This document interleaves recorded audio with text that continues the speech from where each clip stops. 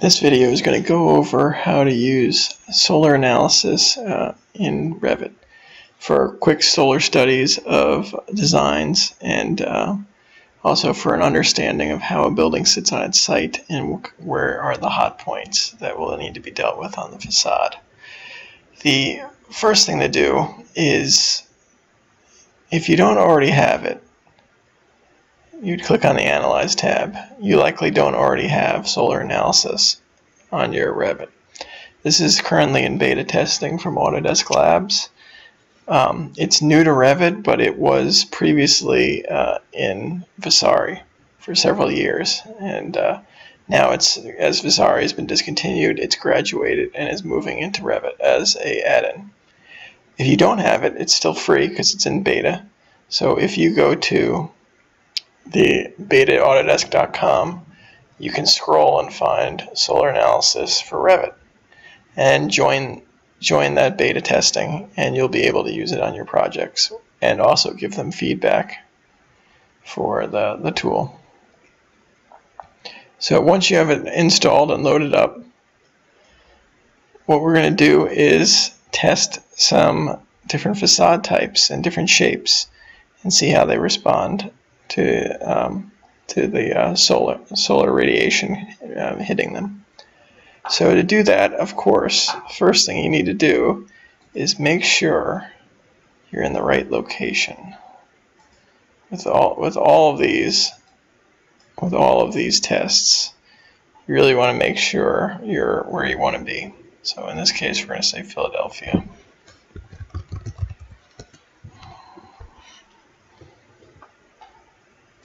And right now, it always puts us right on City Hall in Philadelphia. But as we've done before, you can always move it around. So I'm going to leave my location at the center of Philadelphia. Okay.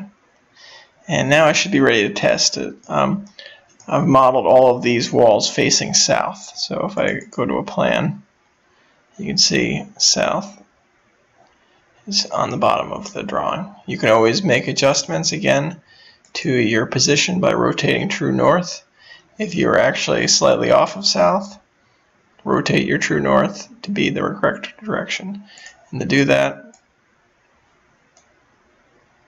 you always want to say how your floor plan is viewed. Instead of project north, you say true north. And once you've done that, you can come back and rotate true north. You get a rotation, and you can click. And I believe Philadelphia is 8 degrees off. You can type 8 if you want to be that precise. I am actually not going to. I'm going to leave facing directly south because this test isn't necessarily a real facade.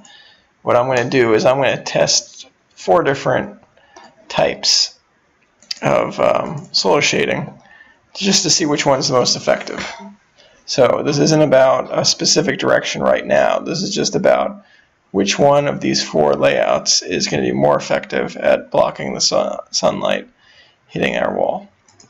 So once that's done, and once everything's installed, come to Analyze, click on Solar Analysis. It's ready to start testing. So with this, what we're going to want to do is we're going to say, I'm going to select the pieces I want you to test. That can go away. You'll see your option bar now is ready to select things. Move this other way. You can just stretch over and select everything, or come back the other way and select everything. Now, one thing when doing this is when you're modeling, don't use imported families for this test. This test is very specific. It generally will work on masses, and it'll work on system families. So for example, out of these shapes, what I have, let me reselect. What I have is, these are just floors. 1-inch deep floors spaced out over in front of a wall. Same thing, floors. With this one, I just made another thick wall in front of this wall, and I actually edited its profile and punched a bunch of holes in it. So again, I'm using all system families here. Here is a little experiment. This is actually a mass with a family, an adaptive curtain panel loaded into it. So we'll see how that reacts. I know masses work. I don't know if adaptive curtain panels within masses work. So it's a bit of a test right there. So then, once we've already selected everything and we hit finish, go to sun setting, and what you can do is pick the range that you want to test. So for example, with this test, it was set on a full year. So this is a full year, sunrise to sunset all year. Let's make sure it sticks. Sometimes it jumps back. So with that, ground plane is at the ground level. You have some other presets you can pick. So you can do the 1 year, then you don't have to type anything in. And the only difference is it puts it in 2010, but that doesn't make that much of a difference. But whichever one you do, always do sunrise to sunset so you know that you get all of your data. So you can do winter, fall, summer, spring, or just pick some days. Or you can do a single day or a single moment. So this would be one time of day. This is an entire day, and understanding how the heat hits the building. And multi-day is all these different presets. So go back to in session, because that is 2015, January 1st to December 31st. You can also save the settings as a different preset if you want.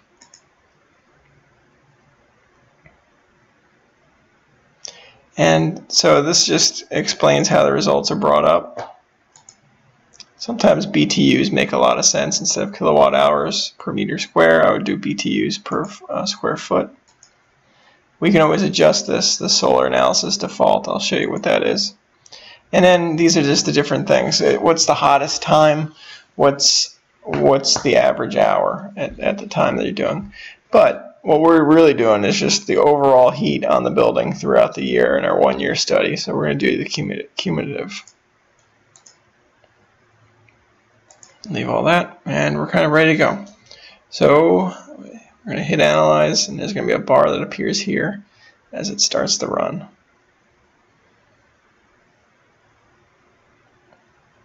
And I don't know how long this is going to take right now, so I'm going to let it run, and I'll come back. Whoop. I'll come back when there's results. Oh, all right, well, there's results right there.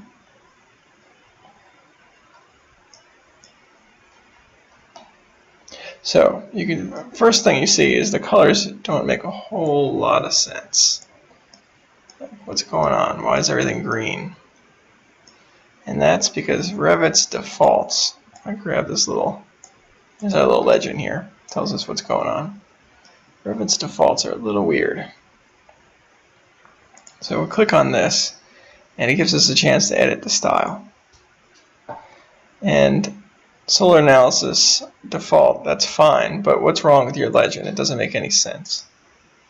So come to color, and as most people are used to reading these heat diagrams and false color mappings, you want the hot part to be red, the cold part to be blue, the middle to be yellow.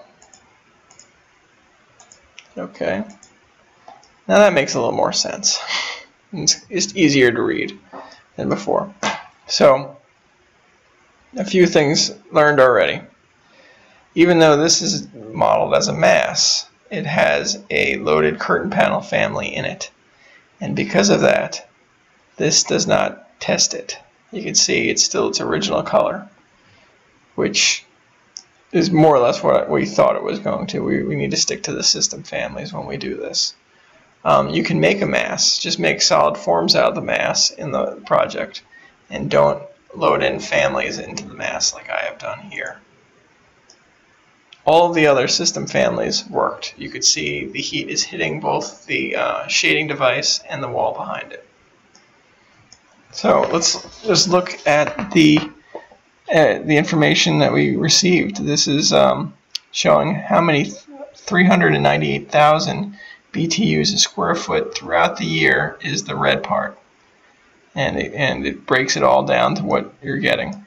One tip is if you want to test one solar shading device against some others, it is best to run the test on all of them at the same time, because then this scale will remain exactly the same. The red will be the exact same red from one to the other. If you run them in different orientations or different setups, or even if you don't select all these faces and you leave off the hottest face on the top, that'll change the entire scale, and your legend will not be correct between two different results. So it is good to have all of your little test studies in one file that you can do one test on. So you can look at the results. You can see obviously it's the hottest right at the top where the first piece is getting hit. That sets the scale. If you find everything is too homogeneous throughout, you can select all of the faces except these top two faces, and that gives you more of a scale spread out. And obviously you would not want those selected on any one of these, on the top ones, and that would let you see a little bit more of what's happening. But just from looking at it from afar, this wall is basically our control. Since this device doesn't work, it is good to have a control in here. And so that orange is basically as hot as it's going to get if it's just a vertical wall. So this spread out version of this option obviously produces a hotter wall behind it. And then if you look in closer, this one starts to almost get into blue in some certain spots. Almost. So it's doing a little bit better than this one. This one you can ignore the top. The top, what's happening is just doesn't have any more fins above it. So look right in the middle. You want to look in the middle where you're getting the full field action from your solar shading. So that's just a simple way of testing several different solar shading devices using the solar analysis plugin built into Revit. And obviously you can crop the view, you can change its scale, and you can come and export it as a JPEG.